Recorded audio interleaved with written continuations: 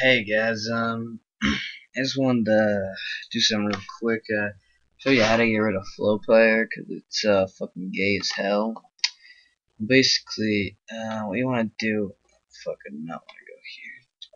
What you want to do is you want to go up here, like in this wrench. This is for Google Chrome. I don't really know how to do it for Internet Explorer. But you go to here, and you go to Tools, and then you go to Extensions, and then here I already did it, so it's not gonna be there, but you're gonna find something called Jet MP3, and you want to click the trash button on it.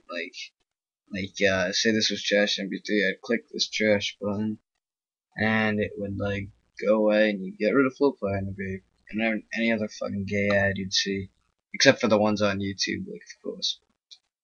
Yeah, I just want to help everyone out. And I'd like to thank who told me about this. His name is this guy right here, T Vid, whatever the fuck his game name is. Yeah, that's him. And so, yeah, subscribe to him.